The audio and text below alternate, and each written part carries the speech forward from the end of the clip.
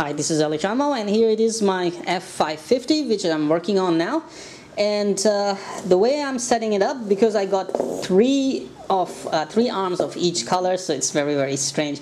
It will fly this way, so I'll mount two red arms forward, and then this one goes back. I would probably color this one white anyway, and or install the LED lights. Okay, what I did was I went ahead and soldered everything on the board, because this frame has an integrated PCB inside, so I soldered everything right there. It saved space and it will save weight for that parallel cable, and also the headache to make the parallel cable, which is, I'm loving this design, very nice. Okay, now I'm not sure how this thing will behave or how the things will go, but I was told 3S and 4S is not a big deal.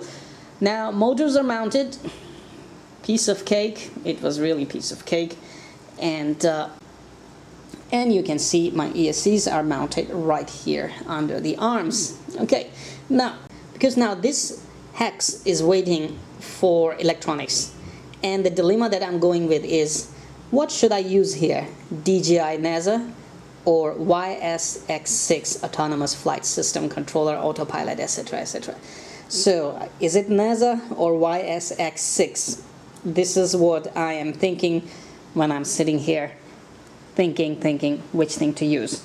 Most of the chances are I plan to use NASA on it, fly it with NASA and see how this thing is behaving, and then just put the YSX6 controller. So after putting one controller here, I'm gonna install the top plate.